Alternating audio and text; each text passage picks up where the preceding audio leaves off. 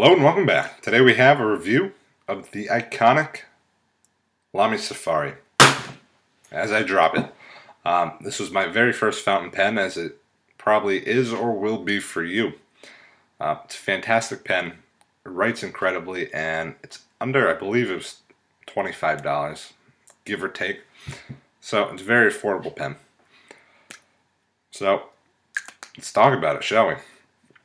There's not much to say about the outside. A very interesting clip, which I do like. It's, relatively springy, rather firm. That's contradiction. It's kind of springy, but still firm. You can clip it on stuff. I wouldn't clip it on stuff. We'll talk about that in a second. You come back, on one side you have the Lamy logo embossed into the plastic. Other side you have nothing. You see it's round with two flat sides that taper out into being completely round right before the section. Section also plastic, same plastic as the rest of the pen, onto your nib, which is removable and replaceable, as well as your feed, which is also removable and replaceable.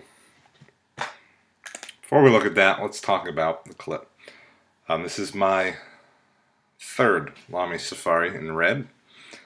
The first one, the clip managed to, it pulled out here, and it was, it ended up looking somewhat like that. Let's get it so the camera can see that. Something like that all the time. It bent. I had it in my pocket for less than a day, and it managed to bend like that. Amazon, with their amazing customer service, immediately sent me out a replacement. So then we had number two. Again, not being a smart person, I kept it in my pocket. One day I was sitting, well, I should also mention I kept it in my pocket, and I learned very early on that you should not do that, because this was in my pocket. I sat down, I took a road trip, and I got out at my destination, and I had it inked up with this Pilot Roshizuku Yamabudo. So it's a nice purpley pink ink. And I was wearing khaki pants. I got out of the car and I had this beautiful red stain on the side of my pants. So if you can't figure out already, it had come uncapped in my pocket. So I didn't learn my lesson that time, and I continued to keep it in my pocket. And then the reason for my third pen is because I had it in my pocket one day, and went about my day, sitting, standing, whatever I was doing. Then when I got home, I reached in my pocket to get my pen, and all that was in my pocket was that. Cap was nowhere to be found, so I had lost it somewhere in the day. This time I had blue ink and blue jeans on, so it wasn't noticeable from the outside, which was fortunate for me.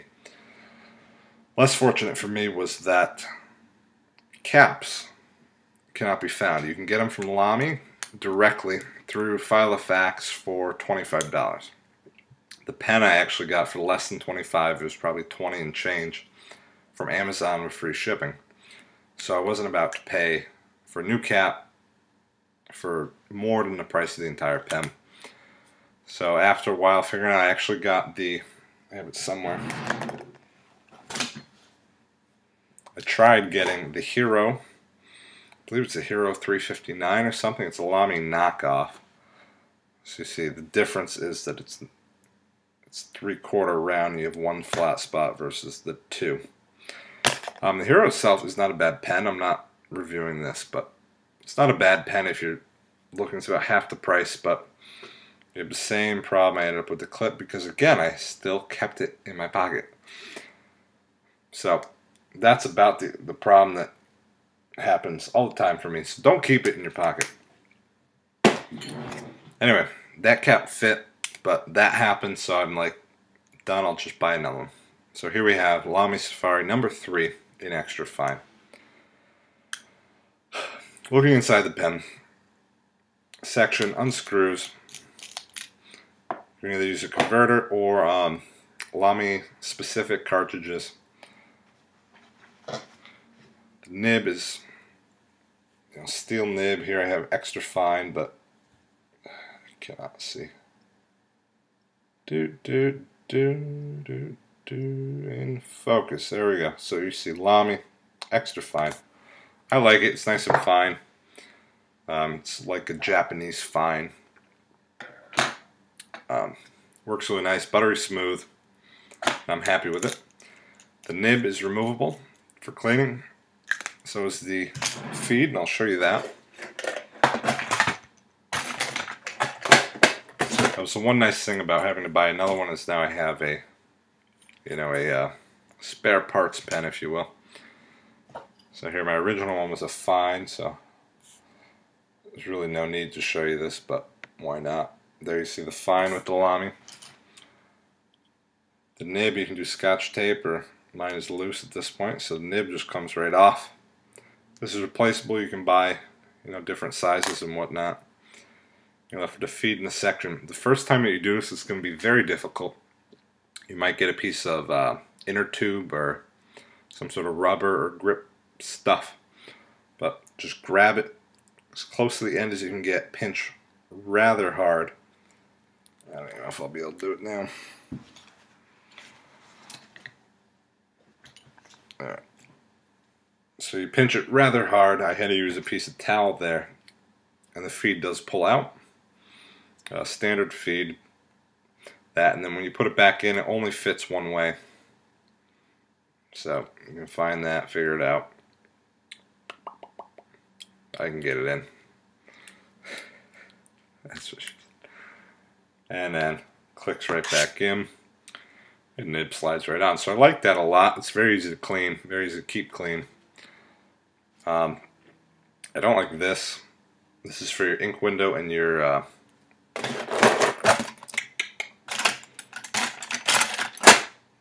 converter has these little teeth on it. Yeah, it does come out. So you can, it keys in right there. The reason I don't like that is if you have a bulb syringe or anything, you can't really put it there because you have all this outlet. If you shoot it in there, you can figure it out. If you shoot it in there, water's going to come out here instead of out the nib. So what you end up having to do is like wedge the bulb over. Oh, that's nice. Wedge the bulb over the whole section, and you risk bending these, and I don't. That's one thing I really hate about the pen. But the ink window's cool, and it makes up for it. So teach their own, I guess. So you have, that's my non-filled one. There's that one. So Lamy Safari, I know when I was looking into them, there were a few reviews, negative reviews on YouTube. Both against this and the Pilot Metropolitan. I don't really know why. I guess people that can afford it can get these $500–600 pens that write amazingly, and then compare that to a Lamy Safari, and it's kind of hard. But for those of us that can't really push past like $100 limit, these pens are really nice. So this comes from, the same company. You get the Lamy 2000, which is a $150 pen, which is a fantastic pen. Lamy Studio, all that stuff. It's their lower end pen, but it's not lower quality. It's a very nice quality pen. I would buy it. I don't know if I would buy it again. I definitely wouldn't buy the All-Star. I don't like it that much. Also the triangular section. I figure I should mention that. So if you don't hold your pen as they teach in today's schools, you might have trouble. It's a triangular grip, so I don't know. Some people have some funky hand grips. I remember one kid I went to school who wrote like that. I don't know if that's probably not anymore, but if anyone out there has some funky grip that might interfere with that, that's there. Yeah, so would I buy it again? Yeah. Would I would definitely not get the All-Star.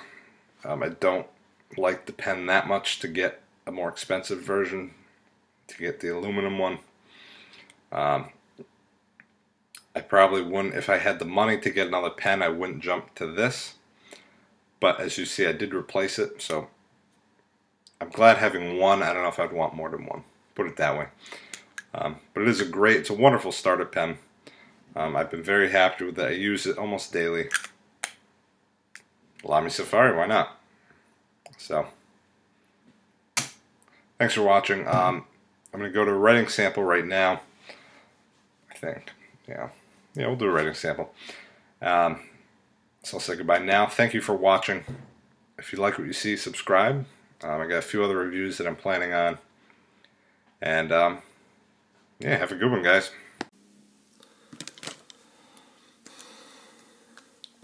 And here's a quick writing sample for Lamy Safari.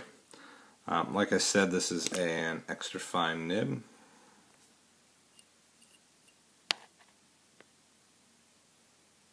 As you can see there, the Lamy extra fine.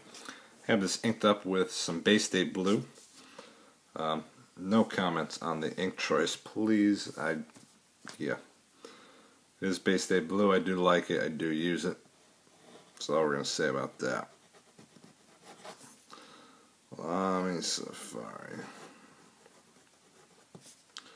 That has our extra fine nib. So I find that to be a nice fine nib. It's a true fine in my opinion. Let's do a quick comparison. I have somewhere here. It's a Bic Crystal, standard Bic Crystal. I don't even know if it writes.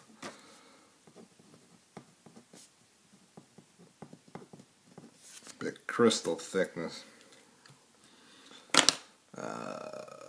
What else do I got? I have here we got our pilot medium nib here.